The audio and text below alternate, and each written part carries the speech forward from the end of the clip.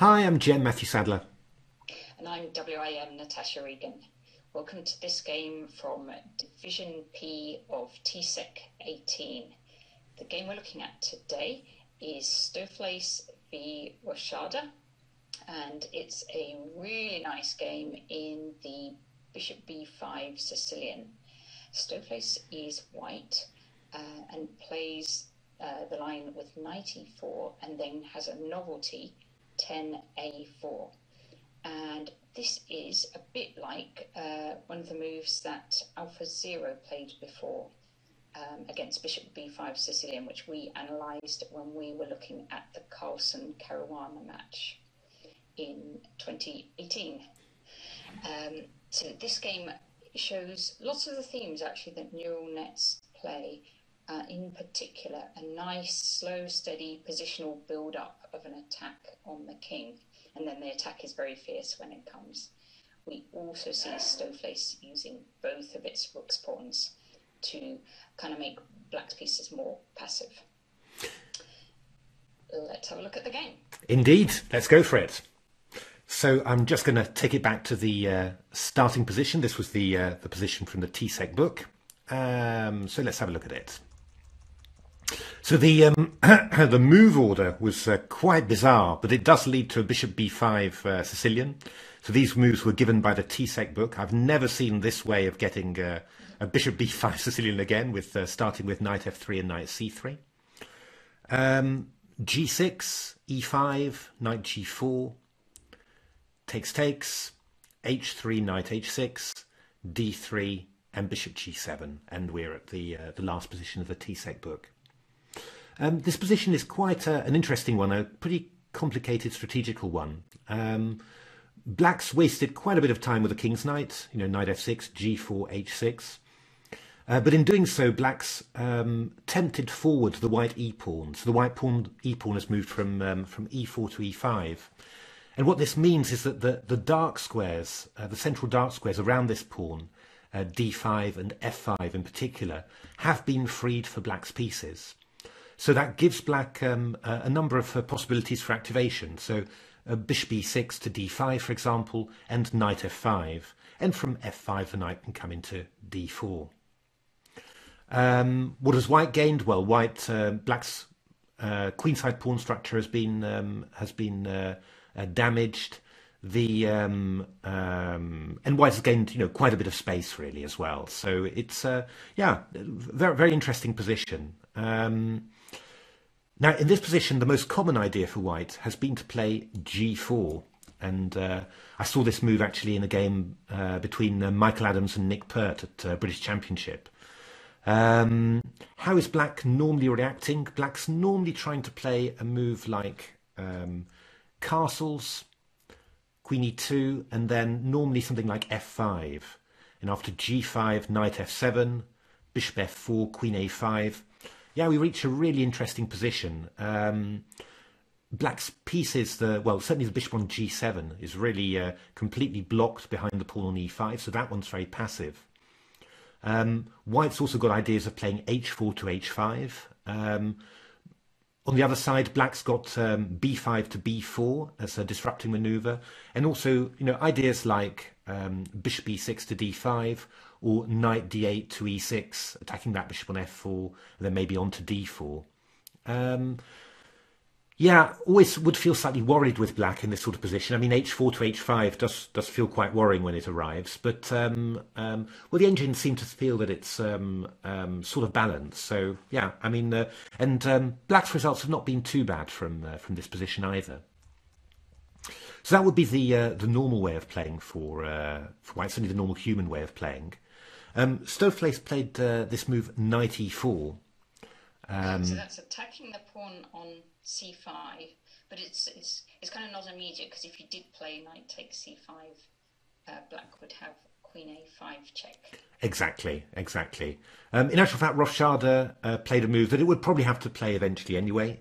It played b6 to defend the pawn. And now here's the novelty. So Stoofvlees plays a4 in this position. That's right. It's it's something that we saw many times when we were looking at the, as Natasha said, when we were looking at the Carlsen-Caruana match, where Magnus kept on playing 2 knight c6 in the Sicilian, and Caruana kept on playing bishop b5 takes c6. And AlphaZero was always suggesting a4. Well, what's the idea of it? Well, we're going to see the full idea of it in all its glory, actually, in the game. All of the NNs and recommended that that Black should play a5 in this position, and indeed, I mean, I think this is the most sensible way of doing things. Essentially, it stops White's plan and asks White to find a new one. The only drawback to it is that, well, the queenside pawns are somewhat weakened. For example, if a white knight comes to c4, then b6 will really be attacked, not defended anymore by a pawn on by the a pawn on a7. Looking at what Stoofvlees and Leela were intending, a couple of interesting ideas.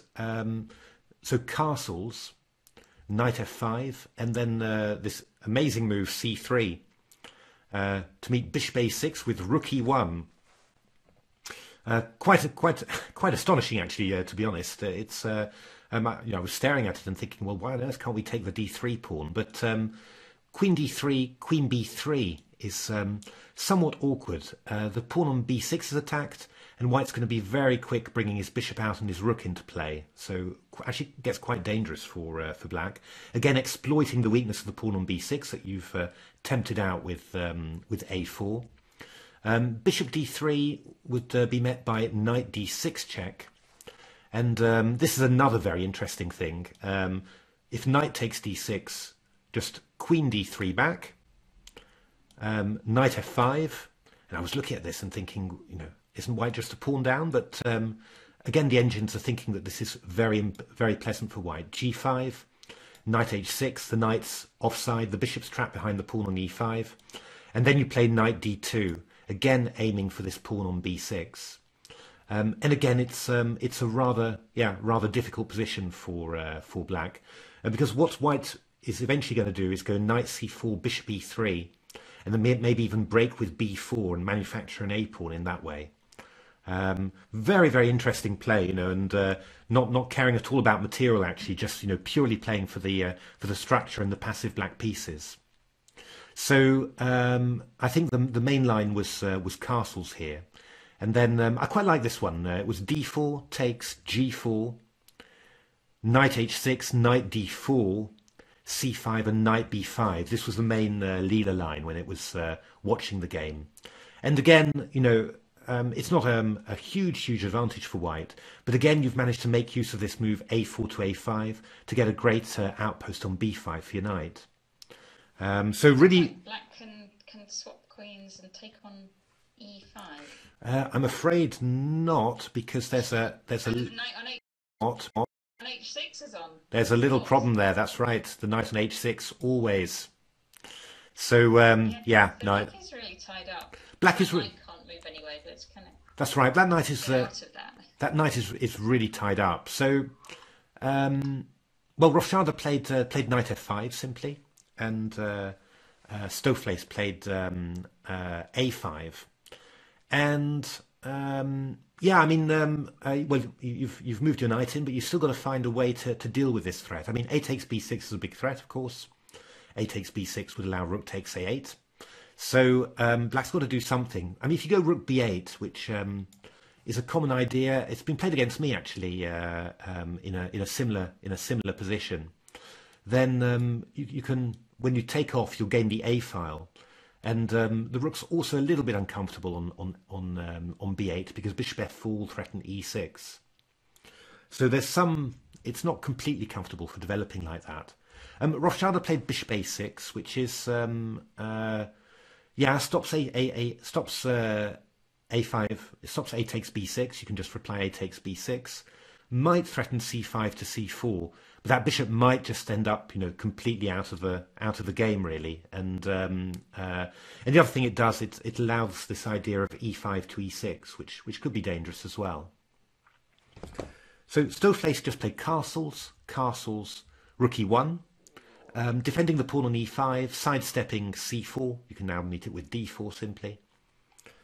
Knight d4 from rofChade. And now Stoofvlees really starts to play very nicely. You know, just seems to come up with a sort of like a grand strategy for where all its pieces are going to go, and then just implements that just you know, without any hesitation. It's very impressive. So c4, this first move, which I really love, because after all, it reduces the scope of Black's bishop there along that diagonal. Exactly. The bishop on a6 is now completely well, shut out of the game on that diagonal. c5 to c4 is no longer going to happen. You take control of the d5 square, and also I like it because you know, Black's whole idea has been, well, I'll force the e-pawn onto e5 and I'll get knight f5 into d4. And Stoofvlees just says, that's fine, you have the square. No worries, no worries at all. In actual fact, yeah, it's quite hard for Black now to really work out how to do counterplay. I mean, if I was Black, I'd be looking to play something like f6 or f5, you know, as quickly as possible, just to try and break the white grip. Moves like knight f3 are actually not that great. If bishop e5, I go knight takes c5, and this is going to be very unpleasant for Black. I mean, actually, the dark squares are very weak now on the king, and obviously the c5 pawn is doomed, and the bishop on the light squared bishop is, you know, completely restricted by the white pawns. You could play a move like queen c7, for example, just increasing the attack on e5, and then I think white can just play this move e6, and if f takes e6, queen g4, and yeah, I mean, the engines are very, very positive in this position. They're giving it, you know, plus 1.5 or something. I'm not 100% sure that that's correct. Maybe a little bit optimistic, but it is a very difficult position for Black. I mean, the key thing about it is that Black's got, you know, basically no pawn breaks, and White is so solid in the centre. White's going to be impossible to shake, and there are quite a few annoying little problems. Well, first of all, there's a threat on e6, and if just imagine, just ignoring the pawn on e6, you play a move like rook d8, then a takes b6 will force a horrific queen b6 just to defend the bishop on a6. So just a lot of uncomfortable points there for Black. Yeah, rofChade kept on essentially trying to keep the position. Its evaluation wasn't that bad at this point. It was something like, I think, 0.43, so a slight advantage to White. But if you look at Stoofvlees' evaluation, and also the evaluation of, well, especially Stoofvlees actually, was much higher already at something like 1.2, and just rising continually. You know, it really felt that its position was just fantastic. So rofChade played h6, useful in general to keep pieces out of g5, but obviously not really contributing necessarily to a big plan. Rook a2 now. And when I saw this, I wasn't sure how or exactly what that rook was doing and how it was going to go into the game. It's kind of removing itself from the long diagonal, but also potential to double up either on the a file or somewhere else defend along the second rank or attack along the second rank. Yeah, I mean, it's a nice multi-purpose move, and just getting out of any tactical threats, but it's got a much deeper purpose. Stoofvlees played knight e6, fine, yeah, b3. And now, well, this is quite nice, of course. The rook's connected with the rest of the game now. So that rook could come around to e2, for example, or to d2 to defend d3. And obviously b3 solidifies c4 as well. So if Black ever plays b6 to b5, the pawn's already defended. King so that bishop on a6 does really look quite out of the game and not too easy to really get back into the game. Yeah, I think, you know, if you play a move like bishop a6, you have to follow up quickly with a c4. You've got to have a concrete idea behind it. I think that's the point, because as a general development square, it's not a great one, you know, and you know, really the bishop would be much more useful covering light squares on the king side, you know, along the c8 h3 diagonal. So this is already, and well, you see with a move like king h7, well, you know, it's not really clear what black is aiming for. And well, Stoofvlees carries on as we would expect with the move h4. So teeing up for rook's pawns moving exactly for the h5. It's funny because we there's a previous game that we analysed of Stoofvlees. Actually, it hasn't got so many views compared to the other games, but it's an absolutely wonderful game against Ethereal in the French defence, where it moves both of its rook's pawns up as well. So it's it really does seem to do this. Here it's just Stoofvlees is doing very well so far in the division. It's right at the top of the table. Yeah, leading a point clear at the moment. Yeah, but it doesn't seem to be vastly different from Stoofvlees that was in the same tournament last year. No, that's right. Apparently it's the same version. It's the A14 version, so the same version as last time. Yeah, intriguing as to why. Well, it did pretty well last time, but you know, didn't challenge Leela and Stockfish at the top. And it might be, you know, it's some of it might just be openings. You know that there's some openings that it's getting at the moment are just you know, are just suit it simply. And I mean, it's playing very, very impressively. It's looking really, really good. So so h4, yeah, rofChade played king h8, which was its planned move after h4, but it's a little bit difficult to think what exactly that's all about. In any case, Stoofvlees played another excellent move that just shows this, you know, this long-term planning again. Knight h2. That move is possible now because actually king h8 undefended the pawn on h6, so bishop e5 could be met, well, either by knight g4 or by just bishop h6, and then you've got this move h5 to follow up, and the whole, you know, the whole black kingside is very, very weak. So knight h2, rofChade played bishop b7, which yeah, it's not really going to do anything amazingly positive about the position. And then white played f4. And this is getting very, very serious now for black because, well, now that you've defended the pawn on e5 with another pawn, essentially your knight on h2 and your rook on e1 are free, so they can do all sorts of things. And, well, those all sorts of things are going to be something to do with attacking on the king side. So white's really starting to tee up here. Again, I mean, with black, even if it's bad, I would play a move like f5 or f6, you know, anything to try and break open the king side. Well, f6 might allow queen. Interesting to see what Leela or Stoofvlees would play as black here, because the neural nets do tend to like doing these challenging in the centre, so that f6 type of move. Yeah, I don't know. I haven't actually checked this specific position, but I think in any case it's a very difficult one to defend. I think Stoofvlees was already on +4 by now, so it was really very confident. So rofChade gave a check, which again the purpose of which is not very clear because that just develops the white bishop, and e3 is a pretty good square. And now this great move, a6, very typical NN thing. And again reminds us of an AlphaZero game against Stockfish, a Queen's Indian that we looked at. A Queen's Indian with one of the most beautiful mating variations I've ever seen, actually, in a game. Yeah, when we did our some of our AlphaZero roadshow talks, we got people to try and find the checkmate. And we did have a few. We had a few people that did manage to spot it. Yeah, yeah. One of them, Spanish grandmaster. Yes, that's right. Miguel Illescas. He was very quick on spotting it. That was very impressive.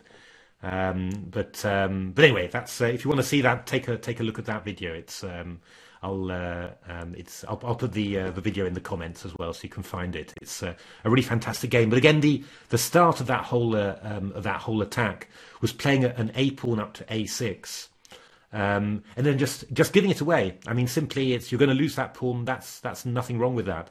The idea is that whilst black has to take that pawn, spend some moves taking it, otherwise his pieces will be completely blocked.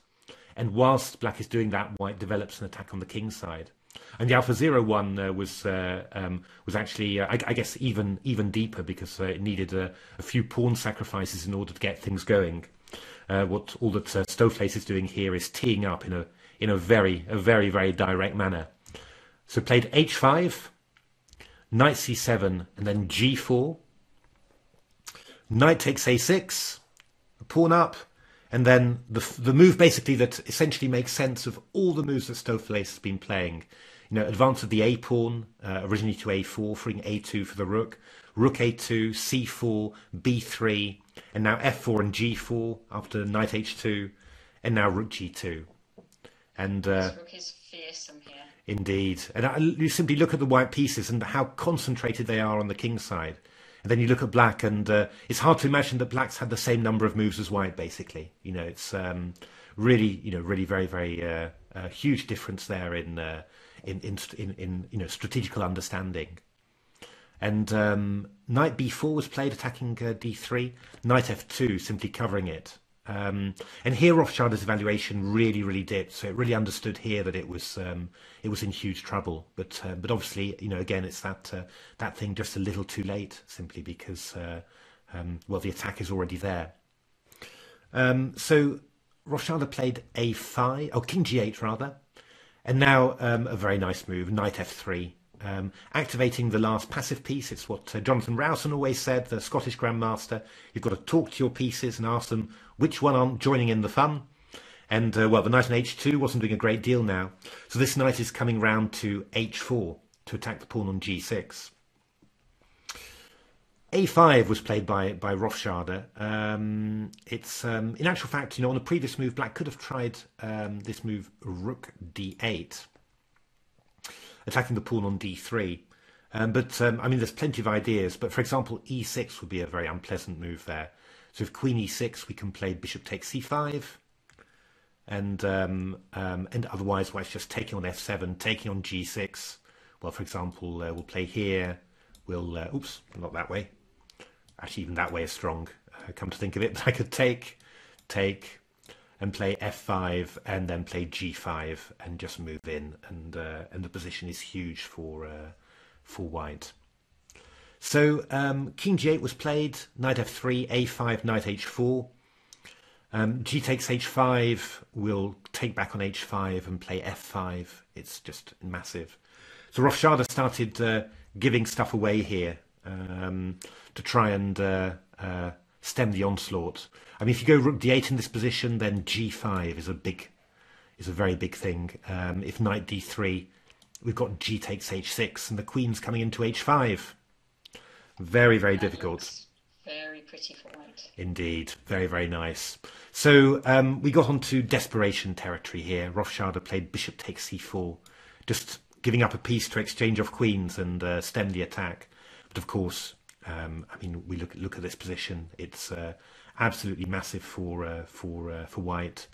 E6, rook d2, knight c3, and the game did not last long. We'll just whiz through the moves there. There's really nothing that that black can do. Knight takes knight f6 check, g5, and knight f3. The knight comes back into e5. Here black resigned. Knight e5 is coming in next, and then f7 and queening the pawn. So there we are. It's it wasn't a titanic fight. It was, you know, a very one-sided game. But I hope you enjoyed that, because I like very much simply the. Sometimes it's very nice seeing these, you know, very clear strategical games where one side, you know, obviously understands the position, has better insight into a position, and can just demonstrate a lot of, you know, a typical way to approach the position. Always very instructive, you know, to have these sort of model games. And this one was very nice. I thought, you know, the plan of a4, obviously, kind of what you expect from an NN. I thought this whole idea of playing c4 and then rook a2, you know, and then you transfer, you just clear the second rank, gradually move your pieces forward, and then before you know it, you've got a rook over on the second rank. and of course this pawn sacrifice on a6, very reminiscent of a stunning AlphaZero game, and you know, just as effective here. And the final touch, I think, you know, bringing the last piece into action, you know, unhurriedly. It's, you know, it's a very slow moving attack, this one, but it's absolutely impossible to stop. And again, we saw loads of those types of games in the Stockfish AlphaZero games. So hope you enjoyed that. I mean, do start watching the TCEC if you've missed it so far. Season 18, very exciting. Stoofvlees a point clear. Ali Stein, updated version, looking strong actually. Leela, last champion, and Stockfish, again updated. So will it be another Leela Stockfish Superfinal this time? Or will Stoofvlees or Ali Stein, for example, manage to get into the final? Yeah, it's very close. I mean, I have to say, so far, you know, the top 4 engines have looked very, very impressive. So I think it's going to be a close one. Very, very exciting. So so do follow that, and well, also watch our channel. We'll be whenever an exciting game comes along, we'll be covering it as well. So thanks very much for watching. Thank you for watching.